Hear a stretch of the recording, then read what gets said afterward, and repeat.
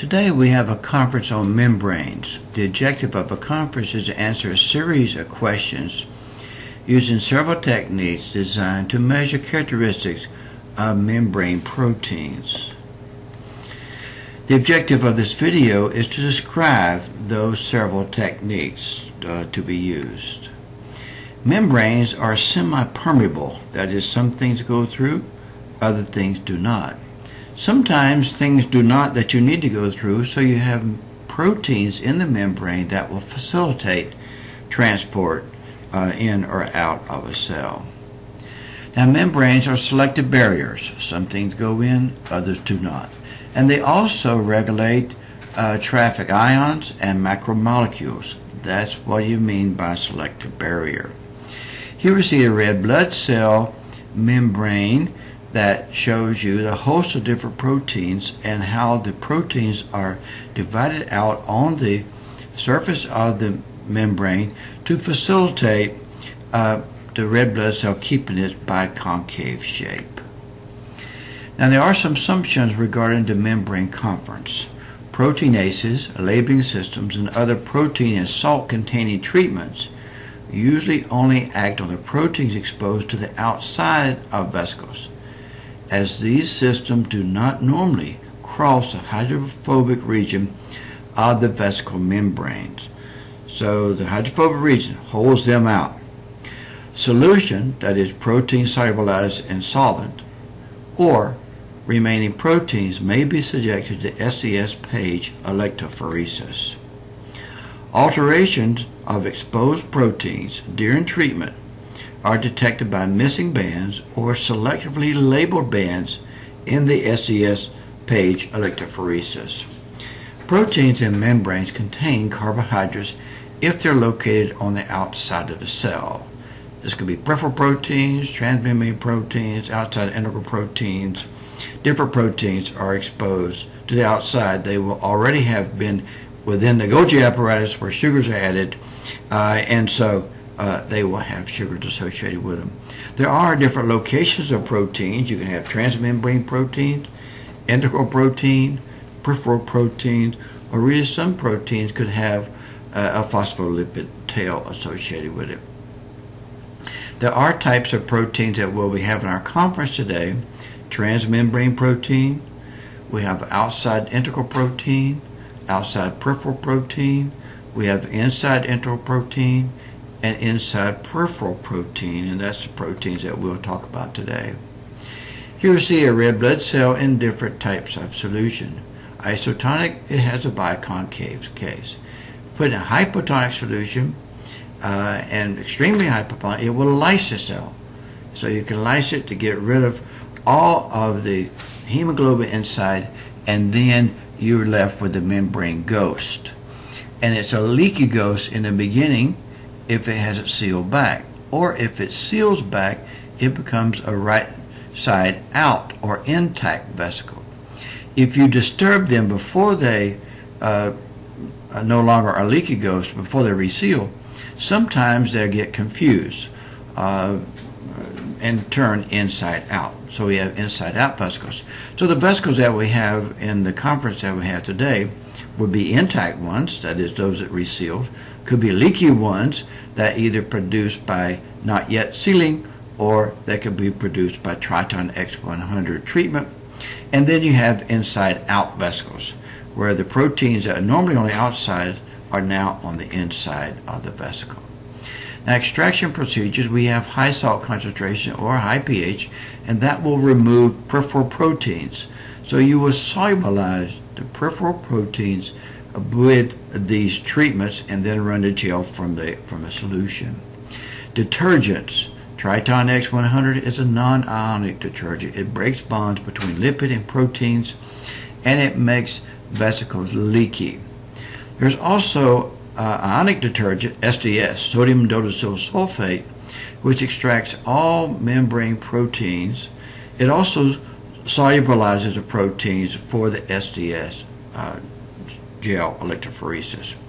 Now remember, if you put phospholipid in water, it will form micelles, and under certain conditions it actually forms a phospholipid bilayer like in a membrane. When we wash our hands, what happens is the dirt goes into the micelles that are produced by the soap and water combination.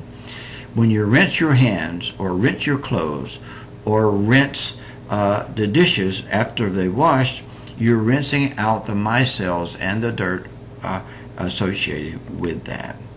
Similar type thing occurs when you have SDS treatment. SDS solubilizes protein that gives them a net negative charge. So you use these detergents, breaks down the membrane, and little SDS particles bind around the protein and makes it soluble. So now you can load the protein on the SDS page.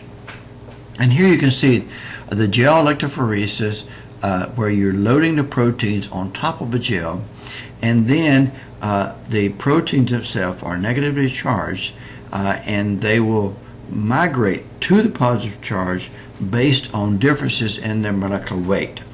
If they're larger, they migrate less. If they're smaller, they migrate faster. So in the SDS page, you always have to have standards of known molecular weight. Proteins of known size in a standard are run in the same gel as are the unknowns. It's important to run those in the same gel in a different lane. Molecular weight is detected by comparing the migration of the unknown protein with the migration of proteins of known weight in the standard. So labeling techniques and what's visualized, if you run a gel, do not stain it, you will not be able to visualize the proteins. If you stain it with Kamasi blue, it will stain all the proteins on the gel. If you use fluorography, what happens is then it will label only the radioactive ones. So this is a type of autoradiography to detect these other ones that we have. Also, you have carbohydrate labeling systems. Only those with sugars will be used in the carbohydrate labeling system. Likewise, immunocytochemistry, only those with proteins specific for the antibodies that will be labeled in that system. So if you visualize proteins in a gel, no staining, you can't tell where the proteins are. Kamasi blue, it stains all the proteins. If you use some type of radioactive detecting system, only those that are radioactive will see. Carbohydrate labeling, only those with sugars will be seen. Immunocytochemistry, only those with proteins of antigens corresponding to specific antibodies will be seen. So if you use lactoperoxidase and 125, lactoperoxidase attaches to proteins outside the membrane that have tyrosine residues. Most proteins have tyrosine residues. Once it attaches to the lactoperoxidase, then the I-125, the radioactivity, can bind to the lactoperoxidase. And then you visualize that by fluorography. Namely, it's like an autoradiography where you have your gel with the protein already migrated through, and you put a photographic emulsion on top of that to be able to detect radioactivity where the band is. So if you use lactoperoxidase and 125 labeling of protein A and D, but not B and C, then what you see with Kamasi blue is all the proteins. They're all there. But with fluorography, you only see those that are radioactive. So another labeling technique is carbohydrates, and we'll see the different types of carbohydrates here in the next slide or so. So you can use that with gel electrophoresis, microscopy, or also affinity chromatography. Another labeling procedure is to use protease enzymes, which reduces the size of the protein. So that alters the number of bands and the location in the SDS gel. So in this case, you're actually destroying the protein with the enzyme, and that protein will be missing where it should be in the gel. Another way of detecting things is by immunocytochemistries. Antibodies bind and label specific proteins that are in the gel is what you have. So treatment of exposed proteins C and D with proteolytic enzymes will make the C and D removed from the gel. If you stain both of those with Kamasi blue, you would only see the proteins A and B because they were not treated with the proteolytic enzyme. C and D were, and they are no longer in the gel. Carbohydrates are on proteins that are on outside. Could be transmembrane, could be outside integral protein, could be peripheral proteins. All those proteins were exposed to the inside of the Golgi apparatus where carbohydrates are added. And whenever they came out and become part of the membrane of the outside of a cell, they brought those carbohydrates with them. There's different types of plant lectins that you could use to detect specific types of sugars. Glucose, fucose, different ones are there, and you can use the different ones on there to detect the sugars in the proteins. So if you use a plant lectin on B and D, but not A and C, then if you take that gel, run that gel, do it with Kamasi Blue, you see all four of them. But if you use the carbohydrate labeling, you only label those that have the sugars attached to them, which would be B and D. So in terms of your overall approach, you start out with these different vesicles. It could be intact, could be leaky, or inside out. And so you set up these different types of vesicles. Then you treat the vesicles. Run the gel electrophoresis to measure the size of the protein based on molecular weight. Then you use philography to detect the presence of radioactivity. You also use carbohydrate labeling system, if appropriate, to detect sugars, and you can use immunocytochemistry to detect specific proteins in the gel if they happen to be present. So here we see the conference on membranes.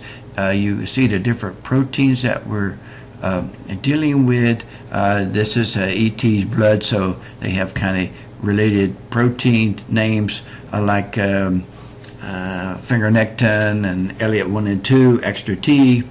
All those are cute names that Dr. Snell had produced back at University of Texas Health Science Center in Dallas. So you see a host of different procedures you could use, and then it ends up with the specific questions. How would you determine if proteins are integral or peripheral? How would you determine if the proteins are exposed to the outside or inside? How would you determine if proteins are transmembrane? And how would you determine whether or not the proteins are glycosylated? And if so, which side of the plasma membrane they have become glycosylated? So those are the membrane procedures that we want to use for our conference. Good luck.